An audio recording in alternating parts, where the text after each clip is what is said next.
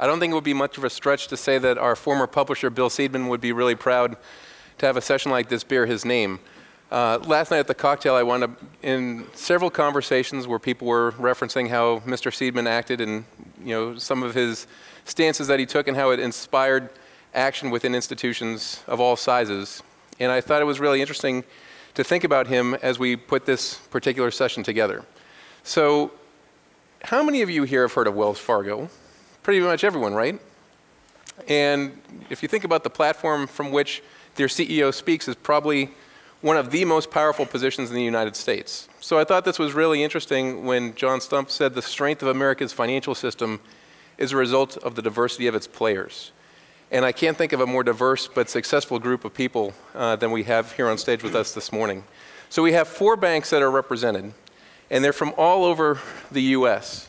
They have 3 common characteristics that I think tie them together. The first is they've got strong earnings that will help with regulatory approval of deals that they want to conduct. They have infrastructures in place that allow them not just to consider an acquisition, but to successfully integrate it into their institution. And I think the last thing is they have some sellers that might be still available in their marketplace, so they could actually think about doing a deal and taking it to the finish line.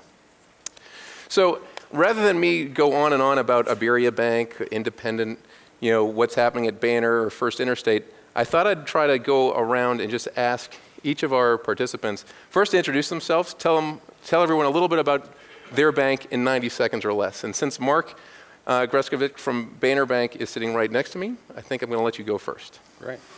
Well, thank you, Al, and good morning, everyone. Banner Bank is approximately a $5 billion commercial bank. We're headquartered in the state of Washington. We currently have 100 offices that cover the Pacific Northwest, specifically Washington, Oregon, and Idaho. And the roots of the company date back 125 years. In 2014, we also announced 3 different transactions, 2 of which were Siusla Bank and the acquisition of American West Bank.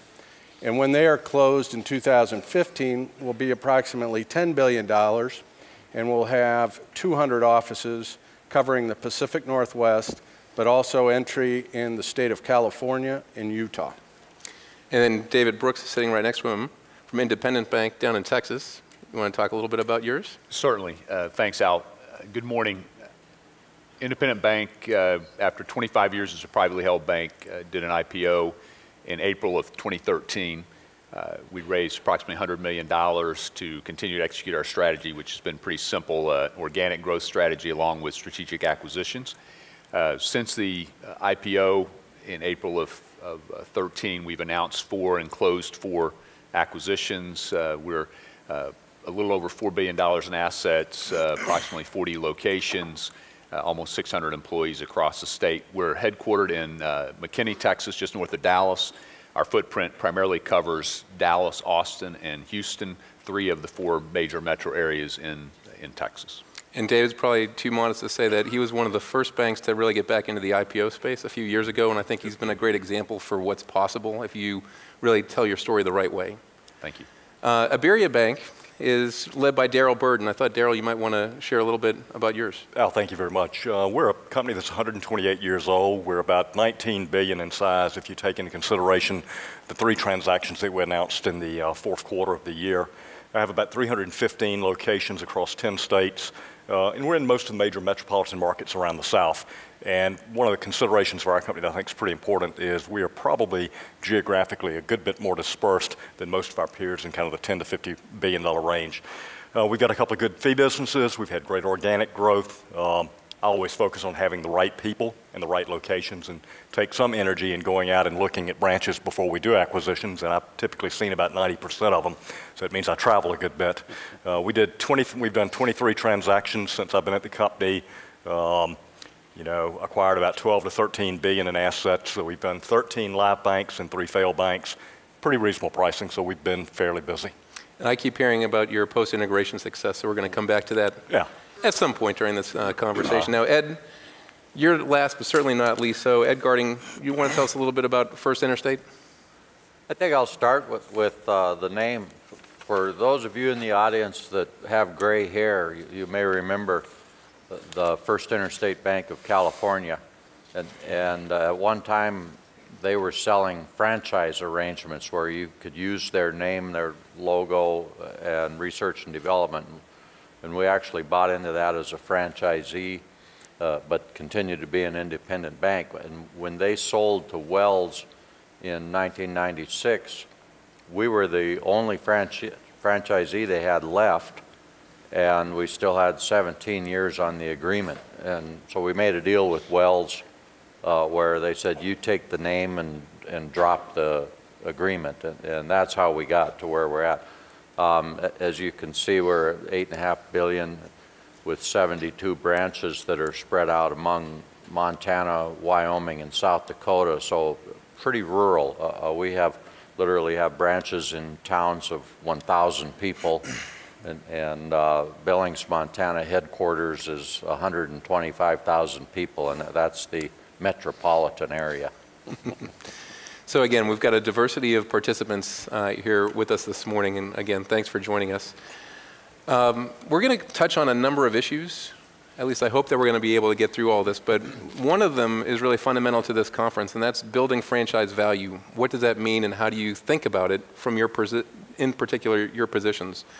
Growing through acquisition, again, this is a M&A heavy conference, so we want to look at that. You know, this non-bank competition, Walmart, PayPal, eBay, you kind of go down the list. We've already started to hear about the fintech players, the shadow bankers. You know, we would love to get into a conversation about your thoughts. And then this changing demographic, you know, how do you serve customer bases that are, you know, different than they were just a few years ago? And I thought I'd use that really to tee up my first question to all of you, but to do so I want to ask, how many of you went to the beach a few years ago with Tom Friedman's book called The World is Flat? Enough of you that you recognize the title? So this is a New York Times bestseller that seemed to capture a lot of people's imaginations because it talked about how the world was changing and how technology was shifting the way, you know, people interacted with each other. And he's written, you know, a number of follow-on pieces, but in November, he authored a column for the New York Times that said the world is fast. And I was talking with each of the guys before this conference, and I said, you know, that's kind of an interesting topic, and I'd like to start with that. When I say the world is fast, what do you take from it, and what does it mean to you? And so I'm going to ask each of you just to share your thoughts on that. Great. Well, I think first and foremost what it means to the banking industry is that we have to get better at anticipating what the future needs are for our clients. I mean, if you're in a situation where business owners clearly in a very competitive environment want new and cutting-edge ways in which they can control costs, improve their delivery channel, then banks as a primary source of the payment business and commerce have to adapt and anticipate what those are. If you think about the old time to delivery or turnaround time on new product technology, it used to be, you know, 6 to 9 months. We need to move that faster, anticipate what their needs are, and be in a position to act quickly. When I think about that, Al, I think it means to me and my franchise that in today's world, with regulation changing the way it is, technology changing the way it is, you better have a strategic plan about how you're going to create value for your shareholders, how you're going to attract and retain the best talent, and be able to execute that strategy. And if not, then you need to be thinking, what are you going to do from there? Sure. Daryl? Well, I would start, you know, I think our business is fairly simple, and it always starts with having the right people, whether you're on the consumer side or the commercial side. If you start with the right people and they have the right clients, and you're thoughtful about credit because the right clients typically have the best credit, then you're going to do pretty well over the long cycle. I think what's interesting from a fast perspective today is the amount of information and complexity is at an entirely different level. We're trying to manage an amazing amount of information. You think about the accounting complexity, the accounting rules are getting way more difficult. You know, my chief risk officer dropped a package for our board about this thick on my desk the other day. I looked at him like, really? You know, come on. But, you know, we have to figure out how we manage the kind of complexity we're dealing with. Ed? All of the above, but I also look at the fast thing as being a risk management challenge, things move so fast that we talk about the speed of change in our risk management meetings quite frequently. And we keep a list of the 10 top risks of the company, and one that's always in the top 10 is a surprise. Any color you could provide to what a surprise might might be for you guys? Well, we try to keep enough capital to, I think that it's really hard to be ready, but in general, if you've got enough capital to absorb a surprise, that gives us some comfort. Okay. Well, so then let's build on that. When you look at putting together a strategic plan, again, in this context of everyone expecting things immediately, how difficult is it for you and your board to think out 3-5 years? And anyone can raise their hand for this one. Look, I think it's something you have to worry about all the time. Yeah, I can always tell people, again, the business is pretty simple.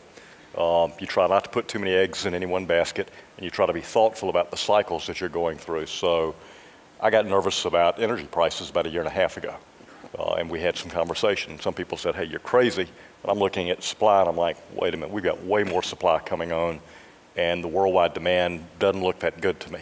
But you've got to be in a position to think ahead. And again, you talk about the complexities, whether it's accounting, cyber, credit cycles, the non-bank challenge. There are a lot of challenges out there, and then you have to be a little bit careful. You talk about messing up, so you get to be in a lineup, not the kind of lineup you want to be in if you're not careful with that. David? No question. I think 3 to 5 years really, for as long as I can remember, is about as far out as you can really plan and understand what's coming down the pike. And as Darrell said, I think it's just critical that our boards be thinking not about next quarter's earnings or this year's earnings, but be thinking about where do we want this company to be in 3 to 5 years, and be about executing that plan. And I think the good boards do that. Sure.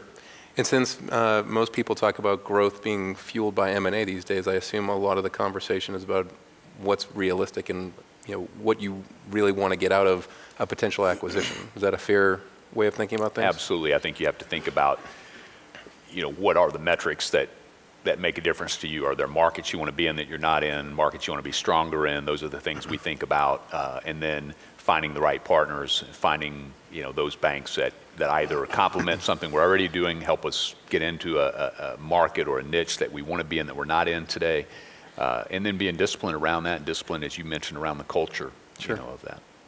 Well, since you guys are in the sweetest of sweet spots, according to some presentations, in terms of your asset size, I wanted to ask you, when it comes to a deal and you're on the acquiring end, what do you look for in a seller? Well, I think the first thing you have to say is exactly what David was talking about. You want to make sure that you're in a position that the organization has created some density for you. At Banner, we run a super community bank model, which means that you have to have a broad product depth, but you deliver it locally in a very responsive fashion. So you have to look at, is there going to be overlap? Are you going to have consolidation, which you can wring out some efficiency? But more importantly, do they have a client base that's loyal, a real strategy associated with their business model, and will it be accretive to the organization in terms of additional growth? So is there a platform? For example, the American West Bank platform fits very well with the Banner overlap, and it is a launch pad for additional growth in which we can take our business model and layer it into their strategy.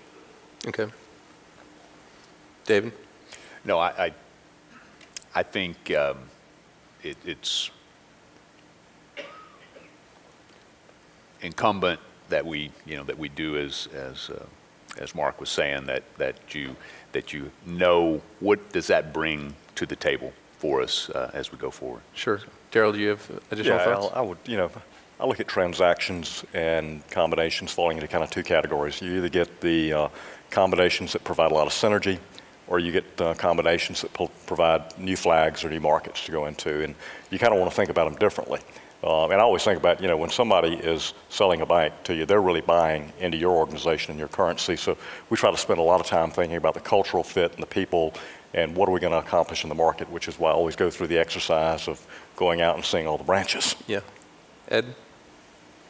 We look at three things primarily. One is location, because we just don't want to get into an area that we don't understand. And we also know what we do best, and that's that we like to be the big player in a small town. And so we look at location first, and then we look at market share. We like to acquire someone that has strong market share, because we don't believe that you can go in to a community with a very small market share and change that very rapidly. And then third, we look at the loan portfolio, mostly in regards to the credit culture, because it's really hard to turn a culture. You almost have to revolve all the people to do that, and that's tough too. So then let me ask, is there a moment where you know the time is right to buy? I would say for us, of course, it depends on the seller, but what I keep telling our people is that if you wait for the perfect time to do something, you're never going to do anything. and so the moment isn't right. Sometimes you just have to go. Sure. And Daryl, you've done quite a few deals. What is it for you that's the trigger? Look, what we try to do is we're trying to build relationships with different bankers around the South, and we really like the southern United States.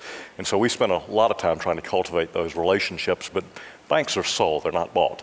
So your opportunities come up when somebody's ready to do something, and you have to have the right kind of relationship at that point in time to be in the right place, and you have to have the right currency that people respect. Yeah, and I think that actually is a story we've heard from Bank of Houston, deciding it was time to find a dance partner, and found a successful one with your institution. Right, and I think very much as Daryl just said, that you have to, in my experience, having created the relationships, and it's a big part of what I think all four of us have to do, is be out and about and understanding different franchises, what their strategy is, how they're adding value, and then create those relationships. And then you should know, ahead of time, in a lot of instances, whether the cultures are a good fit. And so you end up, as with our Bank of Houston deal, that relationship had been hatched over a couple of years prior to the actual opportunity, when they decided, as Daryl said, that they were going to sell. Mm-hmm. And then, from there, putting a transaction together wasn't too difficult once we got comfortable with the math. So. Well, the numbers always line up at the end, right? They do. Yes, they do. So let's talk a little bit about getting a deal started. I think for those of you who haven't been through an acquisition, it's helpful to hear, from people that have gone through multiple. So can you walk us through, kind of either the models you use, the way that you approach the conversation, what you're thinking about internally, whatever that might look like? Well, it first starts with economics. I mean, you basically look at your footprint and say, where would I want to be? Where do I want to expand? Where do I need greater density? And that becomes part of your strategic plan, because that's going to model out your growth, so that the board understands who it is you might want to be targeting. So it all begins with that. That's the easy piece. Then what you look at is which institutions have similar philosophies, culturally, behave the same, and would be additive in terms of additional growth, and has a minimal amount of execution risk in the integration. The economics will take care of themselves at the end of the day, but you have to make sure that there's a cultural impact, that it adds density to your franchise and builds shareholder value, and that it has a low integration risk. Once you do that, then you can reach out to the partners and say, let's just understand, as Daryl said, create a relationship and understand what the values of that organization is and what they're looking to do going forward. Okay. Ed, do you feel similarly? We actually have a written acquisition strategy, and in it we try to identify targets, and we'll have what we think are the strengths, and are they low, medium, high, and in regards to location, size, credit, culture. And then typically what happens is one of our friends in the investment banks calls us about a deal that's not even close to being on the list, and we get excited, and the strategy goes out the window. But we do have a strategy. Oh, those phone calls. Well, so Daryl, since you've had a chance to look at so many deals that you've decided not to do, what are some of the things that would prohibit or prevent you from wanting to take even the first few exploratory steps? Sure. Well, Yeah, it goes back. We have a strategic process around M&A that's pretty disciplined. We have we have a report we provide our board at every board meeting. It's a very exhaustive list of banks that we kind of put in 3 buckets, and we're pretty disciplined about what we're looking for. So we've already done models and everything like that on all the banks. So it's pretty exhaustive. But what I'll do, and it's why it's important to go make sure you know what you're buying, is I'm trying to make sure the people fits right in terms of the kind of leadership you're getting and their ability to get clients. And then you're trying to look at branches. I've been involved in situations where we go out and look at the branches, and I'm like, yeah, I understand why they have real high deposit costs, because their branches are really ugly, and that's probably not going to be too interesting to us. And sometimes you meet the people, and you're like, nah, their risk spectrum and my risk spectrum are 2 different things. And sometimes you have to make tough decisions, because we looked at a market not too long ago, and from a concentration perspective, we like the bank, I like the people, but I stepped back and said, that's going to create a concentration in an area for me that I'm not willing to accept. And you just have to think it through. So but you have to be extremely disciplined about it. Sure. Right, and I think you figure out, as my colleagues have said, where you want to be and not be over-concentrated. We want to continue to build market share in places like Austin and Dallas and Houston.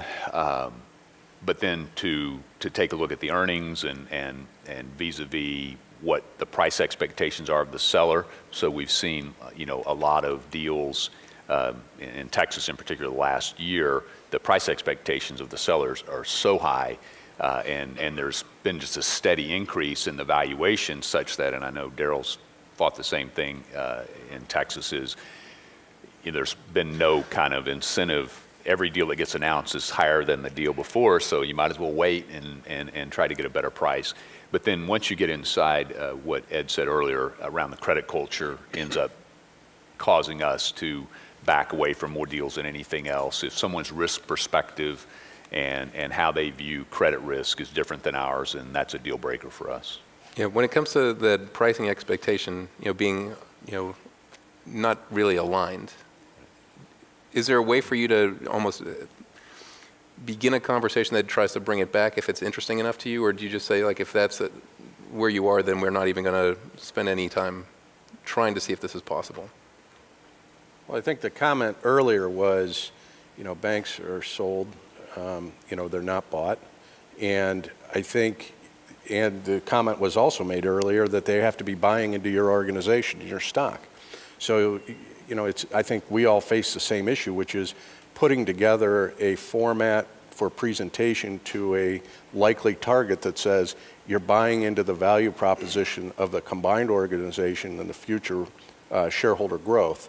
And that's really where you have to position it to bring the economics back into reality of saying, on a combined basis, here's where the growth's going to come from for your shareholders. Sure.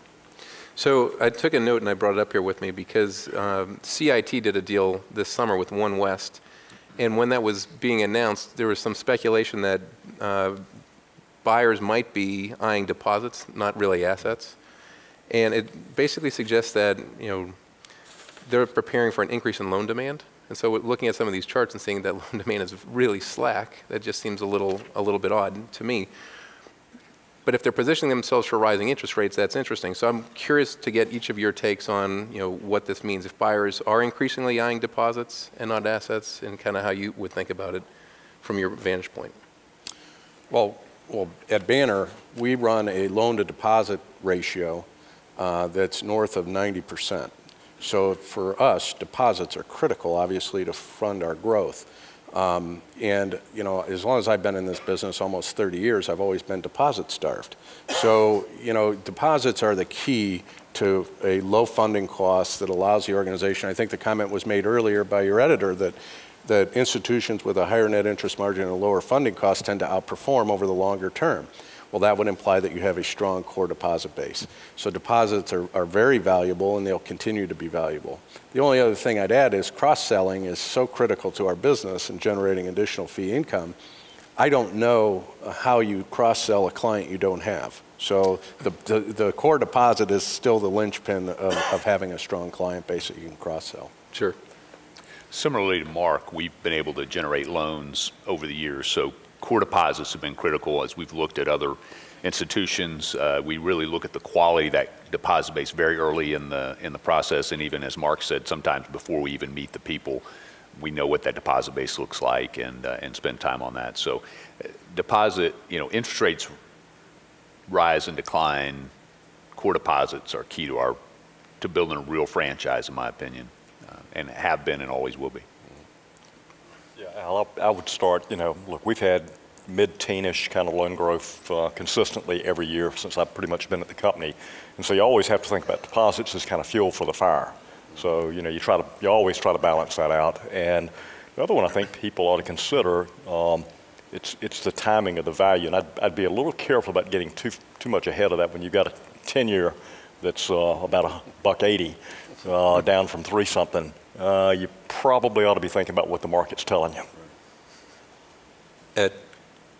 In regards to an acquisition, if what you're getting is deposits, I think you've got to adjust the price accordingly because all of us would rather buy earning assets in order to make that acquisition pay for itself more quickly. But that said, there's a huge focus on liquidity these days, from the regulators, and in CIT's case, I think that because of their size, there's some new liquidity rules that we at smaller sizes don't have yet. Anyway, I would guess that they're paying for liquidity. Liquidity isn't free, and it is important.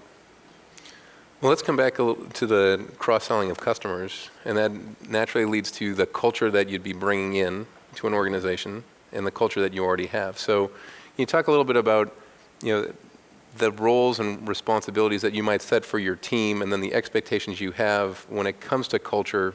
Because I've heard from a number of CEOs, it's one of, if not the most important long-term, drivers is, can we successfully take these two organizations and make them one?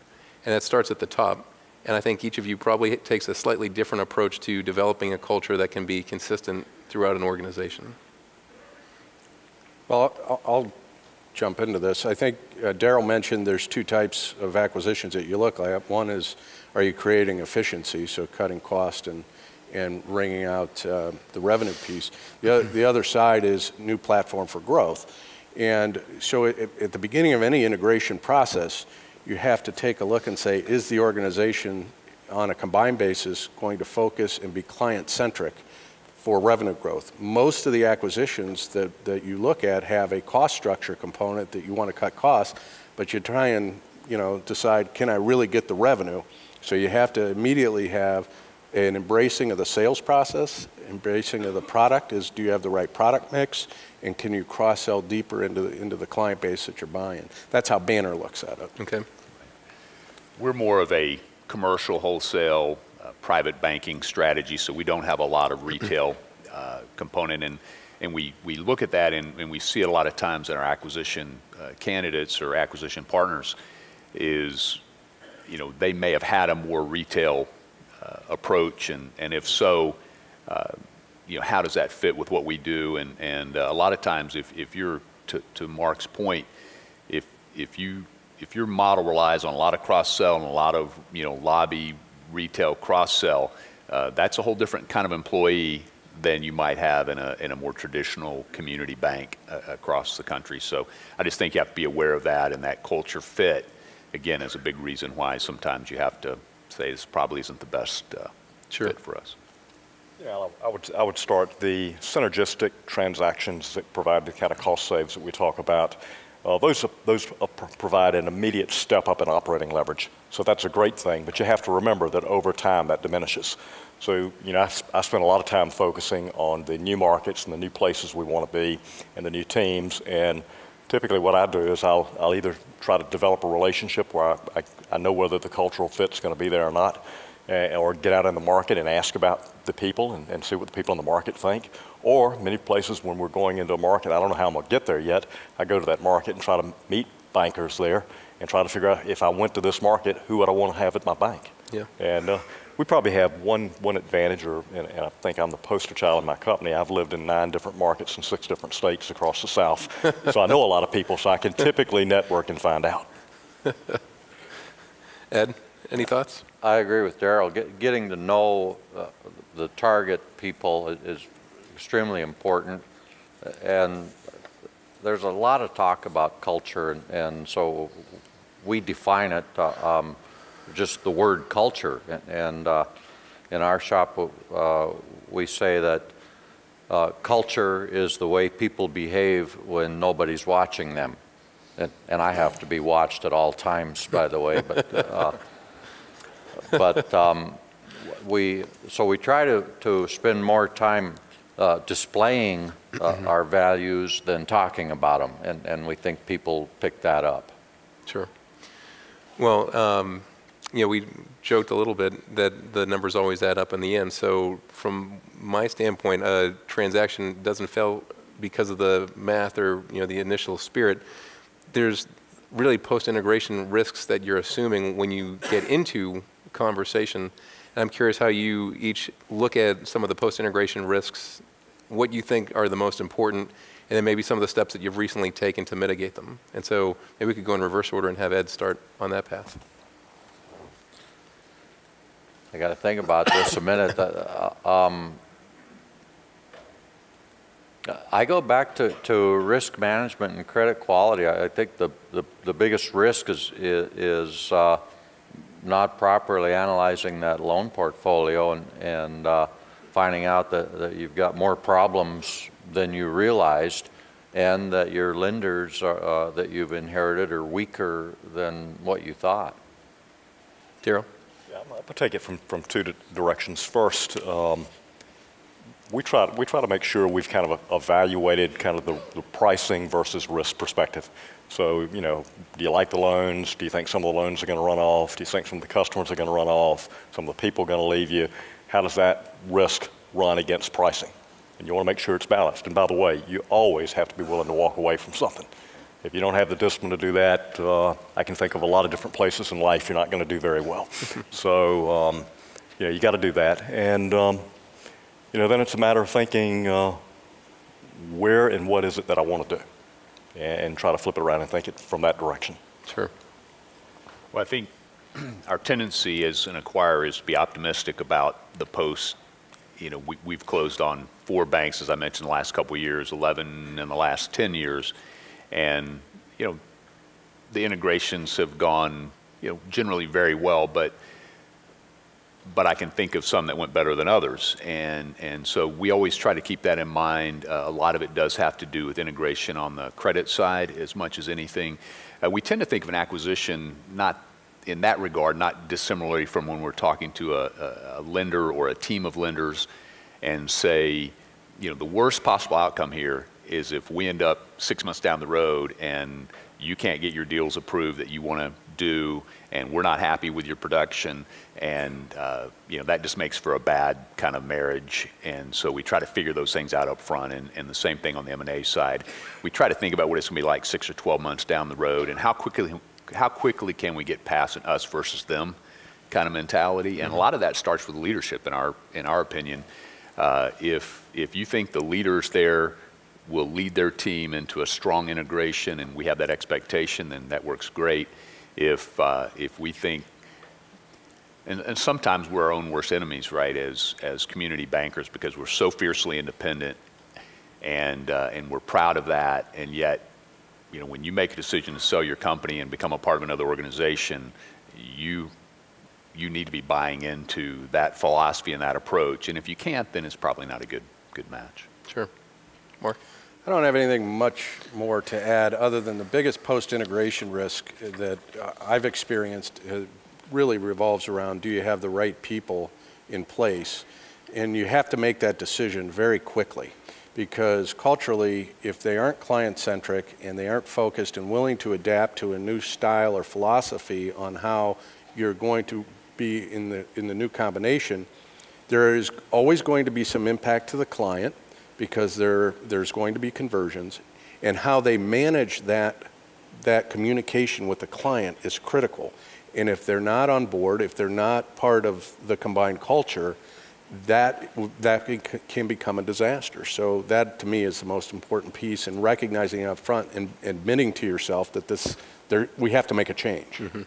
Darrell? I would add one thing. thing I didn't mention that I think is pretty important. When you're doing an integration, and we run a market-focused or a market-oriented kind of ability, not a line of business. So we want people in the markets to run their franchise.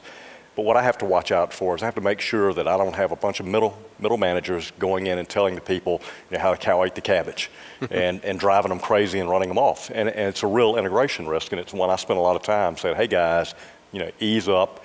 We want this person to run their market. We want them to have some fun with this. And I don't want a whole bunch of people running in and driving them crazy. And I think it's a huge risk. Well, to that point, maybe each of you could just share an anecdote or something that's happened, that's been unexpected when you've done a deal that you're proud of. You talk about culture and bringing these teams together.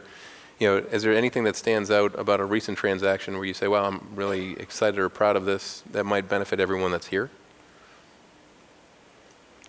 Yeah, I can think of one real quick. And again, I think it depends on your style and the way you want to run your company.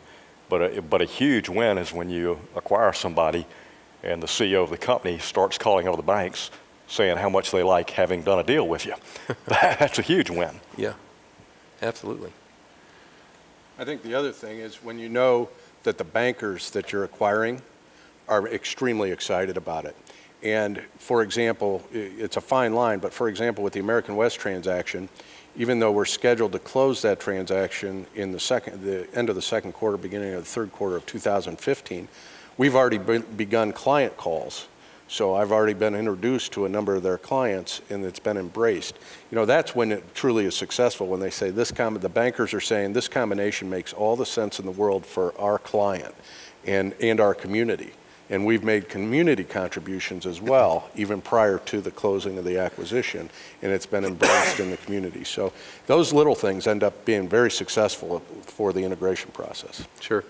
I think that then naturally lends itself to the customer loyalty side of your business, which brings me to my next question. It's all about the disintermediation of the financial space by technology companies. And what's happening today, there's so much written about Walmart or in the past trying to get into banking, and PayPal and what they're trying to do, Venmo in the the payment space. But then you also hear about Capital One, who's decided they want to make a much bigger push and really shift their business from being a quote analog one to a digital one. They're making acquisitions. You see investments being funded in significant amounts by some of the biggest banks, specifically out on the West Coast. So I'm curious, banks of your size are not normally discussed as potential acquirers of technology companies, and here we're talking about acquiring other banks, but would you guys ever consider buying a technology company? Well, I'll start with that. Banner's business model is a super community bank model. So I may have a little bit different perspective than some of the other members. The most important part about strategy as we develop strategy, and it's been successful for us, is not necessarily knowing what you want to be, it's knowing what you don't want to be. So we are very good at client solution delivery. We're not very good at technology. So being in a position where your vendors or you're partnering with people that are on the edge of saying what is important in the future and being able to partner with them is critical. Acquiring them is an entirely different business model and strategically doesn't necessarily align itself with a super community bank. Okay.